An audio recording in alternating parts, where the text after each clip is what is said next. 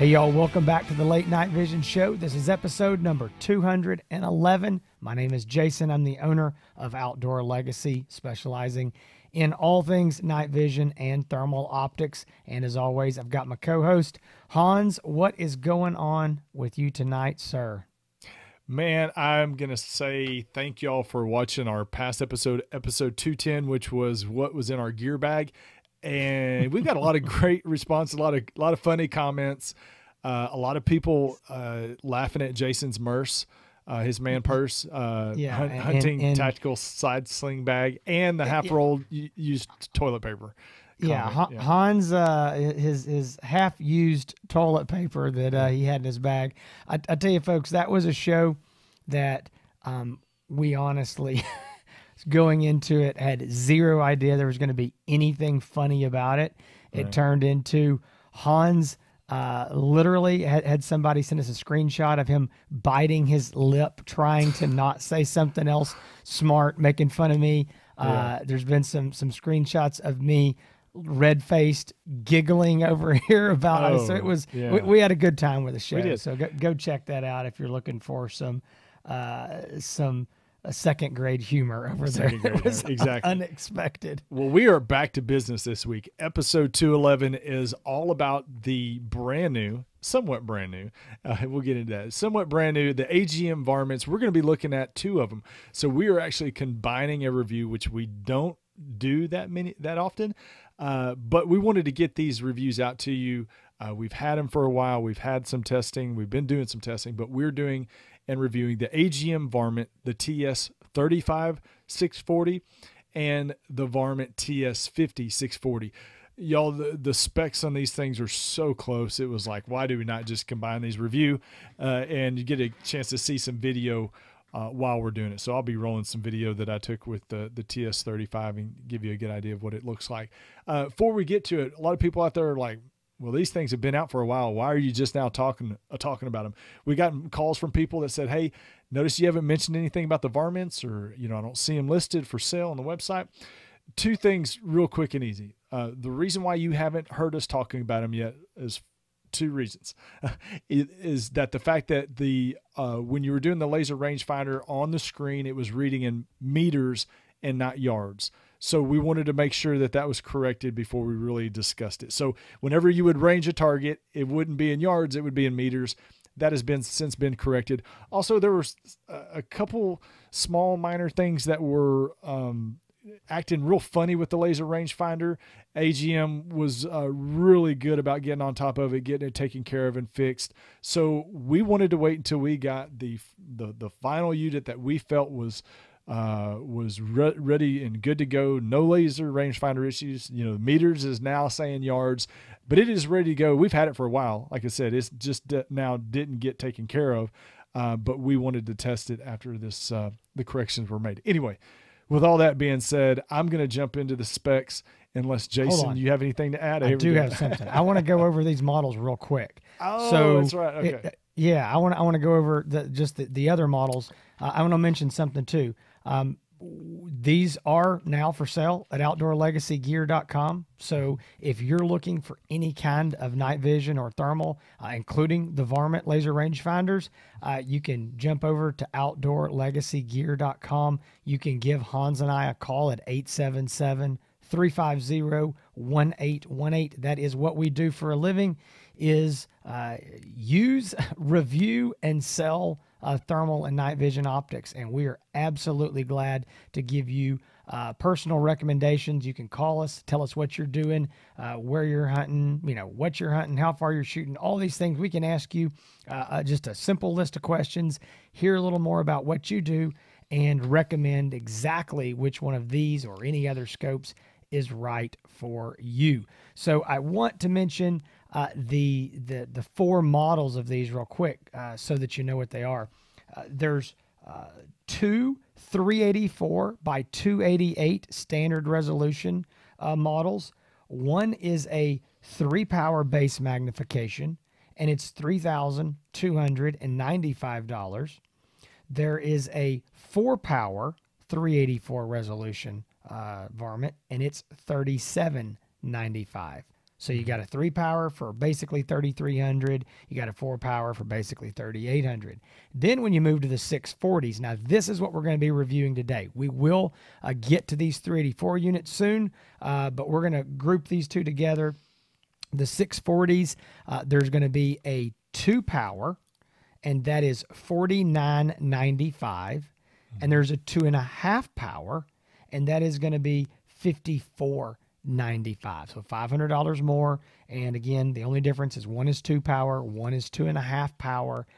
Otherwise, all of these units, all 4 of these, take them, put them in a bag, shake them up, pull them out. You can't tell the difference. In the 640s, the 384s, the only thing difference is the higher magnification units have a larger objective lens, but that's it. We'll talk a little bit more about that. But anyway, those are the 4 models that are available. Again, we'll be focusing on the 640s today with reviews of the 384 to come soon.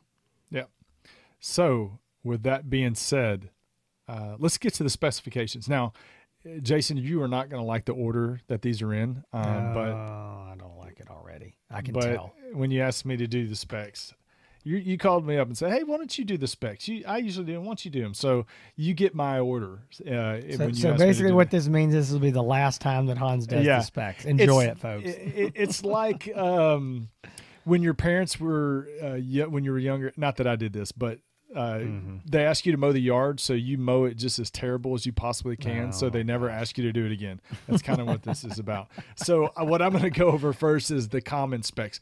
These are the specifications that are the same for both models, both the 35 and the 50-640. So here we go. Common specs. They both have 4 different color palettes: black hot, white hot, red hot, fusion. 5 different reticles, 4 different color options for the reticle. It does have picture-in-picture mode.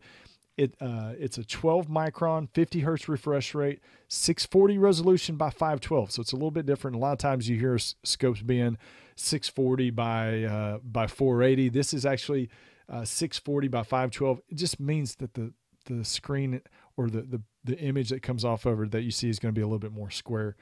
It's got a 1.0 f-stop or aperture. If you're in the cameras, you'd call it f-stop, but the aperture is a 1.0.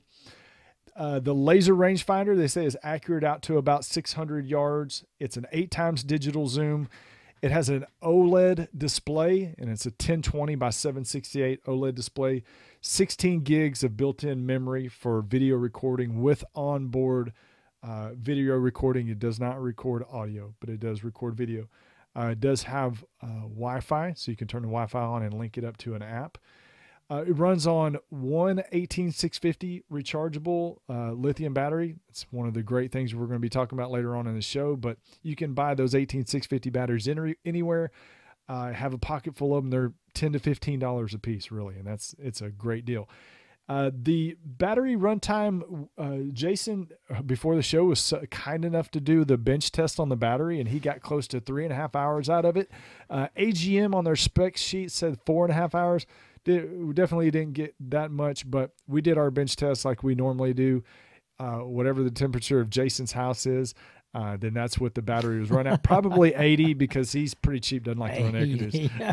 79. Whatever. 79, exactly. You can also run this off of an external battery pack with a USB-C cord that is provided. So any external battery pack that people that use, to charge their cell phones with on the go, if you want to do that, you can. But again, you're using 18650, you can have a pocket full of them. So that may not be necessary. The operating temperature, -4 degrees Fahrenheit up to 131 degrees Fahrenheit. So -4 to 131.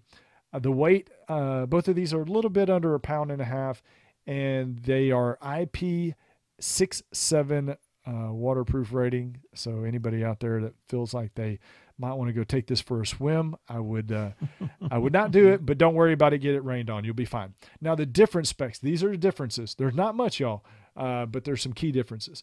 So the price on the TS35, like Jason said, $49.95, so almost $5,000. The magnification on the 35, it is a 2 to 16 power magnification. It's an 8x digital zoom. The objective lens on it, 35 millimeters. The detection range, they say, is 1,913 yards. Could very well be. That really is not a huge concern. The huge concern and what everybody wants to know about is the what the ID range is, not necessarily the detection range, but the ID range conservatively, I would say, is going to be around 400 yards. And we'll go over the detection range on the 50 just a minute. But 400 yards conservatively might be a little bit more, might be a little bit less in humid or rainy conditions. It would be less than that. In the field of view, 66 feet at 100 yards. The TS50-640, so the difference between this and the 35. The price on that, like Jason said, exactly $500 more expensive, $5,495. This is a 2.5 to 20 power scope. So the other one was 2 to 16. This is 2.5 to 20. 8 times digital zoom, 50 millimeter objective lens, detection range of 2,500 yards. I would say the ID range, Jason, on this one, I would say you're going to get about 50 to 100 yards more ID range out of this. You may think differently, but No, I'd say about 50. You're going to get a little more for sure. A little bit more. And again, could be more or less depending on conditions. And one of the big differences, field of view. I know that this is only a half a power difference in the base magnification, but the field of view at 100 yards on the TS50 is 46 feet. So it's 20 feet more narrow at 100 yards field of view than the TS35. But those are the specs, the common specs and the different specs. That was a lot to get through. So I want to just roll into something here, talking about what you're mentioning here. And I want to talk about field of view and magnification. So you making a good point there. You're dropping 20 feet, which is basically 30% of your field of view by going up a half a power. That proves a point that I was already sitting here scratching some notes I wanted to make.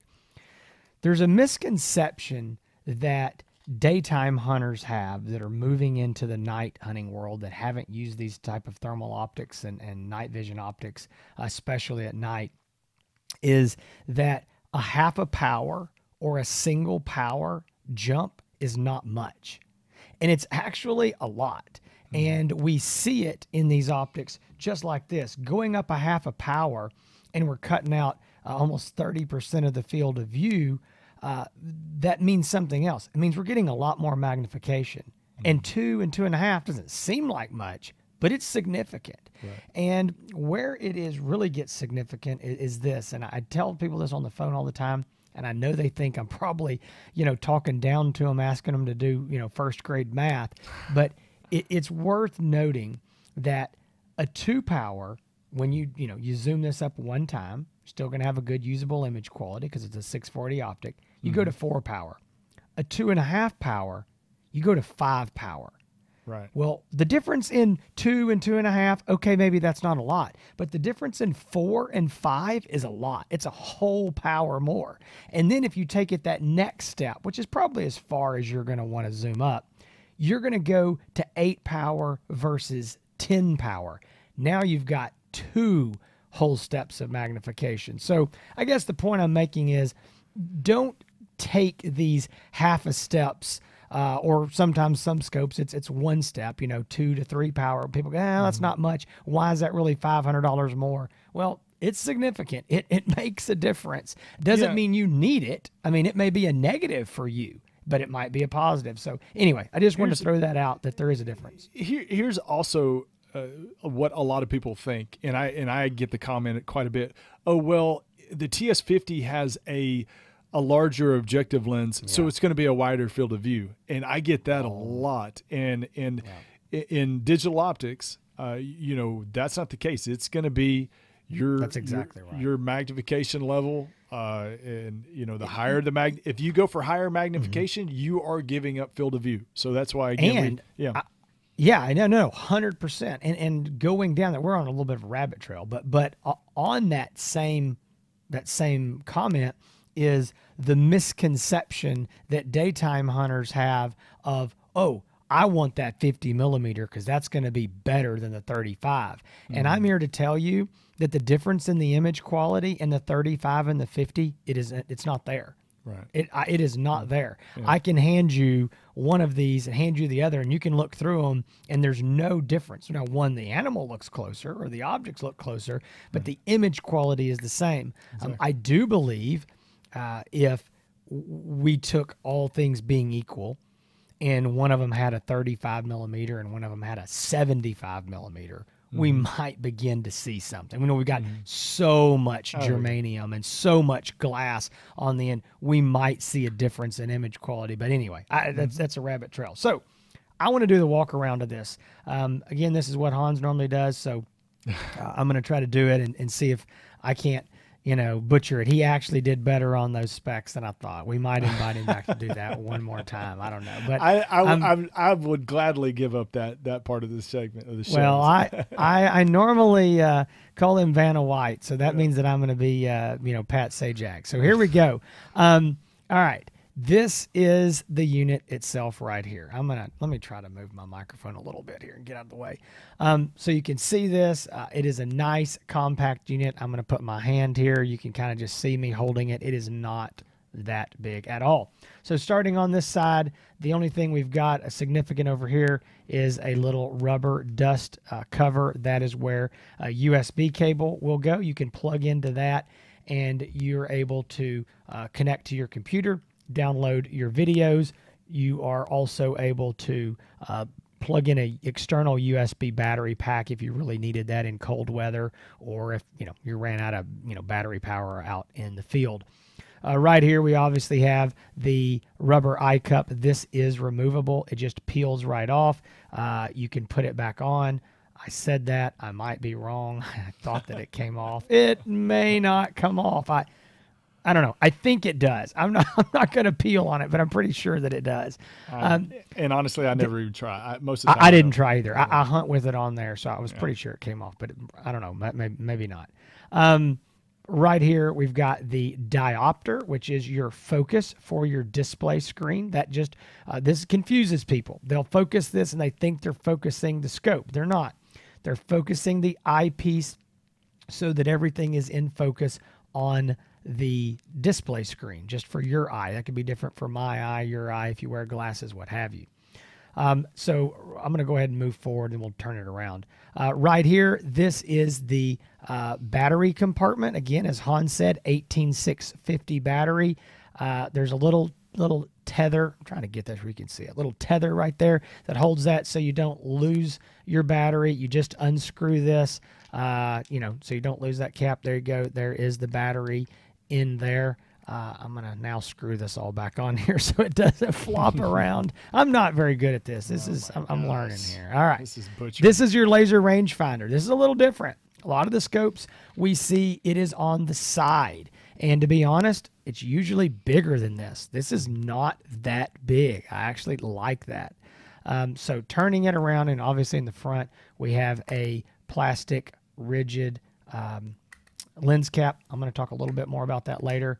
This is our focus ring. This focuses the objective lens, this ring right here. And on the bottom, you can see our American Defense mount. We'll be talking about that as well. But now, here's the controls. Really like the controls. Super easy. Red button. That is your power button. So you press that, obviously, to turn it on. But what's really cool is that is also your display off or standby button. If you just touch that one time while the scope is on, instantly the display screen turns off. Saves some battery power. You don't have that light shining back on you, maybe if you're walking around or sitting on a tripod. Instantly, press the button, it's right back on. This button right here, this is your laser range finding button. You press that button one time, it sends the laser out. It gives you the reading on the screen. If you press and hold that button, it starts and stops video recording. So you can record video with that same button. Back here, I don't know if you can see this. This is actually a wheel and a button. And so this wheel right here, very unique. I haven't seen this on a thermal scope that I can think of. There's maybe something older, but nothing modern I can think of that would have had to this. This is your zoom. So you just scroll this up and boom, it zooms you up, go back, zooms it down. Really cool. No button press. It is really quick and easy to zoom that up. It's also easy to bump that because it's really easy to turn. So sometimes I'll hit it, not know it, and go, whoa, I'm way zoomed up. But I like it because it's so easy to take it right back down. That's a pretty cool feature. And then right here, this is a button as well, and that does two things. A short press changes your color palettes from, white hot, black hot, red hot, rainbow, whatever they all are. But then you can press and hold it, and it gets you into your menu, and then you use the scroll wheel here to go through the menu. So that's a basic walk around. I want to mention this unit has the American Defense Manufacturing, American-made, lifetime guarantee mount on it. All of the AGM optics have American Defense mounts. If you listen to the show much, you know that we are huge fans of American Defense, good friends with them here on the show and at Outdoor Legacy.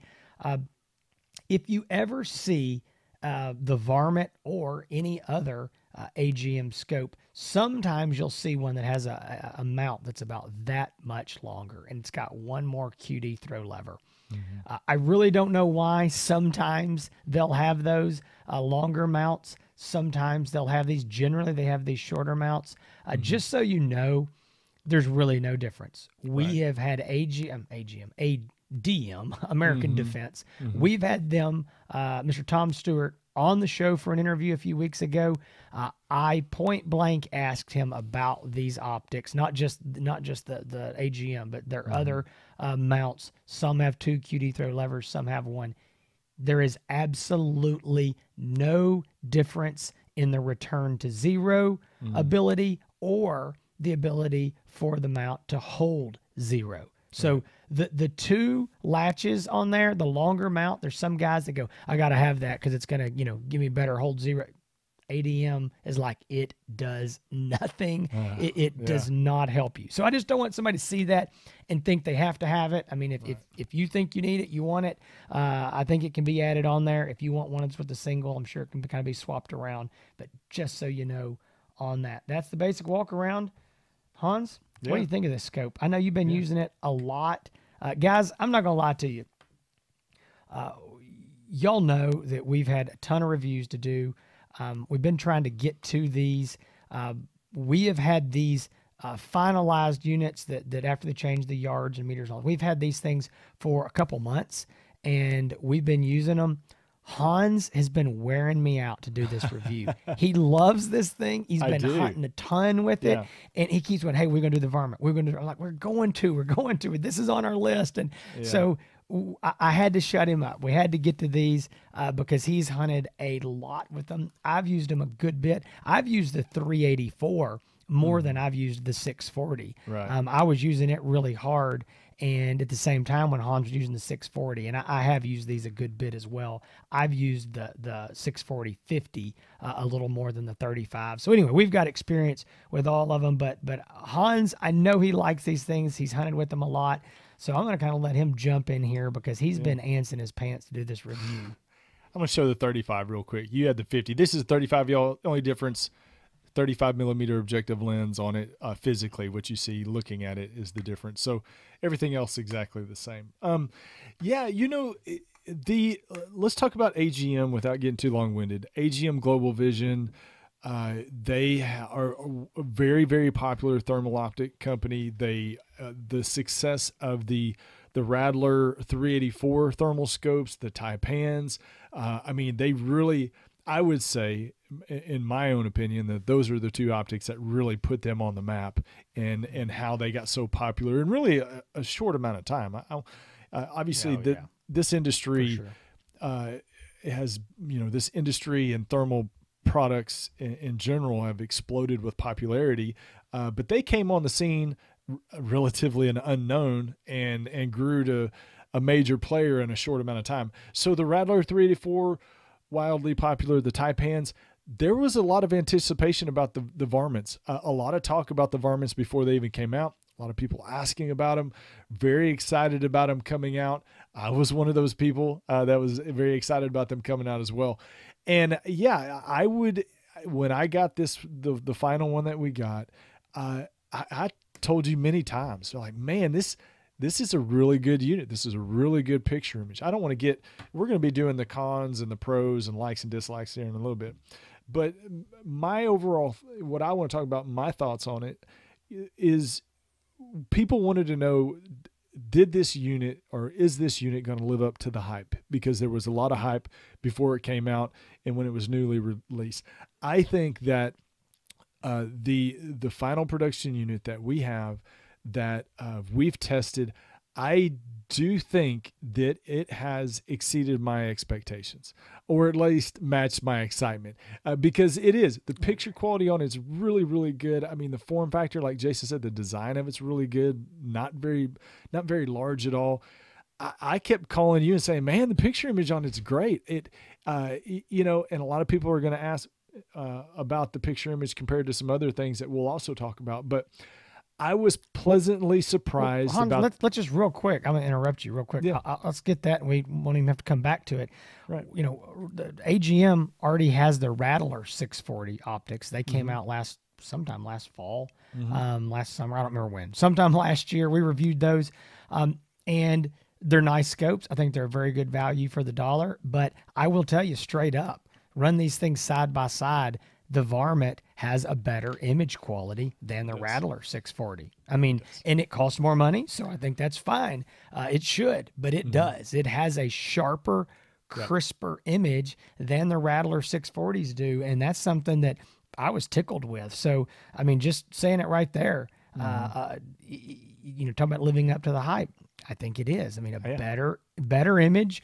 You're getting what you pay for. Plus, you're getting the LRF and the 18650s and everything else. So anyway, I interrupted you, but I just wanted to bring that up because, you know, I've had that question of, hey, you know, how is it just like a Rattler 640? And I'm like, no, it's actually better. I mean, it is a sharper, crisper 640 image. I think it's got a better identification range. I think it's a better image than that. My thoughts on this scope before we break it down is it has exceeded my expectations. This is one of the least, if not the least expensive, categorically least expensive laser rangefinder thermal scopes on the market. And I mean, they have they've outperformed what I thought. Again, what I was might have been concerned about what they might be, but yeah, they've done really well. So yeah, you just said that we're recording this in spring of 2022. We always give these caveats and these dates.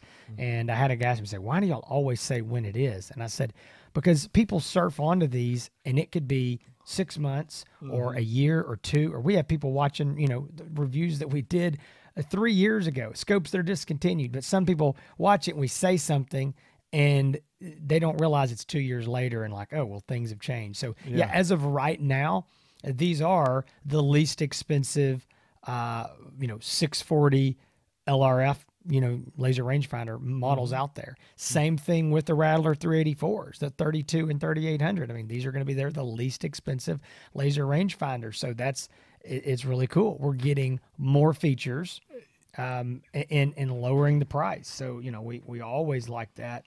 I tell you what I want to talk about just for a minute, and we harp on this. And if there's any other manufacturers watching this, this is for you too. 18650. 18650. I'll say it again. 18650 battery. This is a huge deal, folks. Hans mentioned it when he was running through the specs. He said this is a $15 battery. He's right. Another thing. Hey, kudos to AGM. They're sending this with two 18650 batteries and a charger. All right. I mean, 2 batteries and a charger, and we got 3.5 hours of runtime on it. To me, that's saying something. I mean, they're sending this to you with 6-7 hours of battery power, and 18650s, a lot of guys already have them laying around, flashlights, that sort of thing. If you don't, super cheap. I mean, get a good quality. That's my advice. If you're going to go buy one, the brand I really like is Nightcore. They make a good battery. I'll tell you this. We sell Sniper Hog Light IR lights, and they make some really good 18650s as well. So anyway, get a good 18650. Going to last a long time. That's the kind of battery that the consumer is really looking for. An affordable, common battery you can get anywhere. It's not proprietary. It's rechargeable. It's not a CR123A. It's removable. I don't know. I just can't say enough about it. I understand that it takes a certain size and style of optic. I'm holding this thing up here. I mean, you know, you got to have a place to put it. I get that. And it makes it stick up. It makes it be a little taller. There's certain things required there. But anyway, I really am happy to see that battery. I know that, you know, we're seeing a few more optics, some handhelds from some different companies, some scopes, a few trickle in.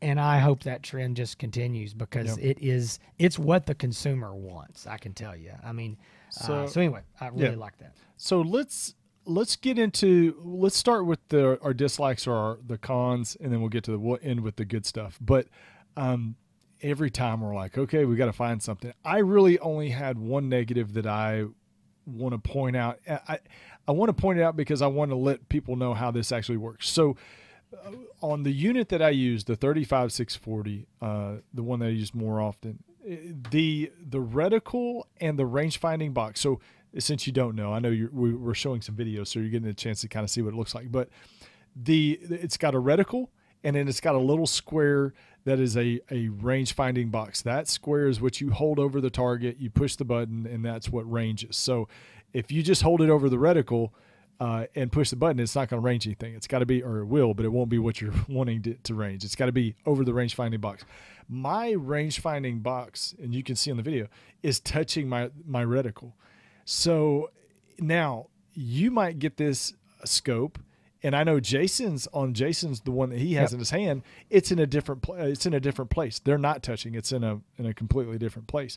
But mine, and it all has to depend on your zero. So depending on what rifle it is, what your zeroing is, it could be whatever. But my reticle and my range finding box are touching. Not a huge deal. But when I'm shooting, when I'm taking follow-up shots and everything's chaotic and frantic, you know, and we got pigs running everywhere, I was getting mixed up. I was, you know, sometimes I was using the range finding box as my reticle, and it was, it made it a little confusing when they're touching like that. Like I said, you might get this and your range finding box might be low and to the left. Somebody else's might be high and to the right. There's no, you know, not everyone's going to be exactly the same, but that's what I found with mine. And it was a little bit of a challenge, not a huge negative, but a little bit of a challenge. Okay, I want to talk to that real quick. So yeah, this optic zeroed. My laser rangefinder little square box is to the left and not high, but left and up a little bit of my center where my crosshairs are. Again, guys, that's the way this is going to be if you're going to have a laser rangefinder box that you can see while you're shooting. Right. There are a couple other brands of laser rangefinders, or a couple other brands of thermal optics that have laser rangefinders where you're seeing the laser rangefinding box all the time, and they operate like this too. They're in different areas depending on where you zero the rifle. If this is going to annoy you, then your only option is to have, with a laser rangefinder, your only option is to have a scope like some of the other brands do, where the laser rangefinder is not present when your crosshairs are present. Mm-hmm. You have to press the button, the crosshairs disappear. Now you have the laser rangefinding box. So this is a trade-off, and in my opinion, I agree that this, I would say that could be a con if it just happens to be there in the bad spot, but it's actually a pro at the same time, because I wanted to talk about how the fact that the laser rangefinding box stays on the screen all the time. Your crosshairs don't go away. And another cool thing that some of the other optics don't do is that you can zoom up and still range find. Now, there is a caveat to that as well. As you zoom in, it's digital zoom. You're zooming in on the center of your screen. Well, that little range finding box, if it's sitting over, let's just say it's sitting over here to the left, as you zoom in, it's going to do this. And before you know it, it's gone out of the screen. So literally, I'm going to hold my finger here. This is what mine does. it actually goes down. So it goes zoom, zoom, zoom, and it's out of the screen. I can't see it anymore. And I know there's going to be somebody say, well, I can't see it when I'm zoomed all the way in. Again, this is still way better, in my opinion, than the option of I have to lose my laser rangefinder. I'm sorry, I have to lose my crosshairs to use my laser rangefinder. So you're still getting to zoom and do this. Anyway, I think it's a pro and a con. I see what you're saying, no doubt about it. It's give and takes. This is technology. It's a learning curve. These manufacturers are getting this stuff better all the time. But I do agree there. I'm going to bring up a couple quick things that bothered me just a little. One of these is not the fault of AGM. It is the fault of the moron using it. And that moron would be me, who does this for a living. So I fully expect we're going to get some phone calls about this. So here it is. I was out range finding one night. I was testing this thing. And I literally called Hans and I said, Hans, my rangefinder is not working. And he goes, what do you mean? I said, man, I just range it. And I said, it puts up a little red line and I'm not getting anything. And he was like, well, I haven't had any trouble. I said, man, I don't know. I've been doing this thing for 5 minutes. And this was recently. Okay. I'd used this thing enough to know better. And anyway, if you're watching this on YouTube, you're probably, smarter than me and you already see what it is. But I was out there in the dark and I had my lens cap flipped up right in front of my rangefinder. And I don't know how I reached up here to do something and I felt it and it hit me. And I went, you got to be kidding. I flipped that thing around, hit the button of like, moron alert. It's me. It's operator error as it usually is. And so again, I'm glad this thing rotates because you may want to rotate it left. You may want to rotate it right. You may not use the laser rangefinder and you may want to go up with it. That's fine. I just wanted to say it's something you need to be careful of. And then the only other thing, and this is getting really nitpicky, but I do have a little bit of a complaint here, and I don't know any way to fix it. I mean, if I was designing it, I don't have a better idea. But what it is, this little tether, it's a little hard rubber plastic, or I shouldn't say hard, but firm rubber plastic tether that goes to the scope and then attaches to this battery cap so you don't lose it. It looks like something, eventually you might end up breaking. I don't know if you catch it, snag it, rip it. It's pretty tough though, but I mean, you could. But it makes it a little hard to unscrew. I'm going to try to show this. So when you start trying to unscrew it, this thing, it twists around with it and it hangs. So I kind of end up having to put my finger there. Guys, this is minor. I know it. This is literally nitpicking their battery cap to death. And in reality, if they didn't have this, I would complain because I would say, hey, I'm going to lose my battery cap. So again, it's so minor. And I would rather fight that a little bit. The, one time a night you might change your battery versus losing your battery cap, dropping it out there in the field. So anyway, look, you see me doing it. It's no problem. I'm twisting it on. I'm not doing anything. Just like that, anyway. Jason crashes the economy with his negative comments about this varmint. So exactly. No. So now let's talk about some positives. I've got it right here. I'll start out. I'm the one in here bashing it. You ought to let me say something nice. I'll let you. No. Go ahead. As far as the pros, there's a lot. There's a laundry list of them. Obviously, ADM mount. The picture quality on it's very good, very sharp, crisp, clear picture image was like I said before, it exceeded my expectation with the picture quality. We've talked about it also before. 18650 battery, a huge positive. The laser rangefinder, is accurate, and they say accurate up to 600 yards. I definitely, after testing it, I would agree with that, but. Very, very important, the accuracy of the laser rangefinder, especially as a tool that many of you are looking for or needing, that it is functionally sound. Everything about it other than the things that we discuss, I think are great. I think the design, I think very small, compact. I don't know. What do you think? Thank you. Thank you for just literally marking off as you talked and everything on your list. That's what you get for saying that a negative is the battery cap tether. That's what you get. The tether for the battery cap. Hey, I'm telling you, our job on this show is to find nitpicking things or glaring if they're there, and we're looking for them. So I would say one more thing that's a positive that you didn't mention is it has the same firmware menu system that the rattlers and the Taipan monoculars and their other units do, and that's a good thing because it's simple. Yeah. It's easy to use. It is not hard. It's one thing. Their manual, the manual that comes with these is nice. They print a real manual that you can open up.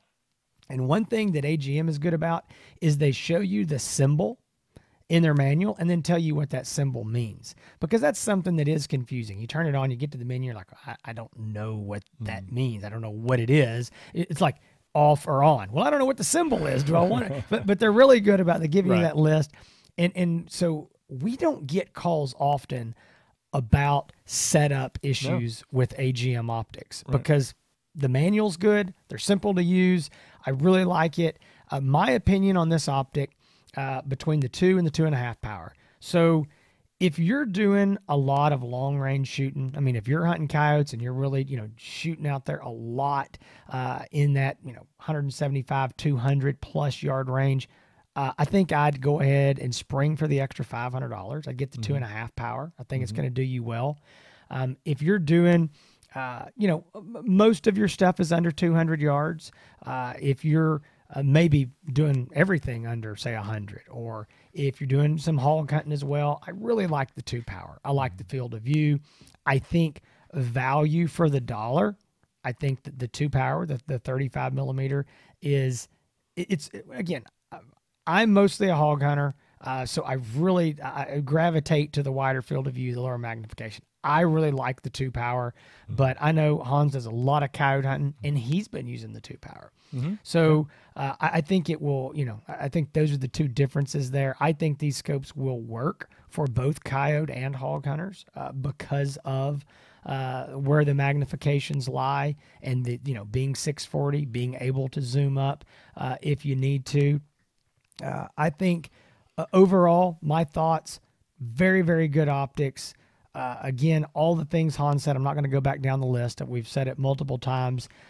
All those things, as well as the ease of use. I do think, like I said, the 35 millimeter is a really good value for the dollar. All those things, I love it. And one thing I'm going to comment, because you talked about the accuracy of the laser rangefinder. The laser rangefinder is super simple, and it works really well. And what I mean by that is it's almost instant. I mean, you press the button, boom, you've got the yardage there. And I've found that, I don't know exactly what it is. I mean, maybe some are a little finickier. I mean, other brands or what, but sometimes I feel like, man, maybe the laser rangefinder that box isn't perfectly zeroed. Sometimes like, man, I got to move a little bit. Every time that I hit what I was trying to hit, an animal or an object, it gave me the yardage. And guys, I'm using this most of the time on my own property where I know the yardages. So it's really not me. It's me testing the unit is what I'm doing, because I know how far that tree, or if that animal's standing there by that brush pile or that fence, I know how far things are. Like Hans said, very accurate, very quick. I think it does exactly what it's supposed to do. It's the Varmints are a win in my book, and I cannot wait to review the 384 units, because now we're talking about some real value for the dollar for guys that aren't looking to spend $5,000-$6,000. They want that more affordable $3,300 to $3,800, but they need magnification and they need a laser rangefinder. We said those units are 3 and 4 power. Guys, that's going to be a big review, going to be huge sellers on those scopes as well, so stay tuned for that. Yep. So if you are interested in purchasing the AGM Varmints, the 640s, the 384, any AGM product, or any night vision or thermal optic, give us a call, 877-350-1818. You can find all this stuff on the website, outdoorlegacygear.com. You can talk to me or Jason directly if you have any questions about needing help with purchasing decisions. Please give us a call. We'd love to help you. Or find it online, outdoorlegacygear.com. You can find Jason on all the socials at Outdoor Legacy, on Facebook, on Instagram. You can find him over at YouTube. You can find all of our past episodes, all 210 previous episodes, on theLateNightVisionShow.com. And you can find me over on Instagram at Hans ETX, Hans ETX, or on YouTube, Hans East Texas. Thank you all for joining us this week. All right, folks, this was episode number 211. Good Lord willing, creek don't rise. We will be back next week for 212. We have got another review planned, so stick around. We hope to see y'all then. Between now and then, y'all stay safe in the fields and keep making those bacon pancakes.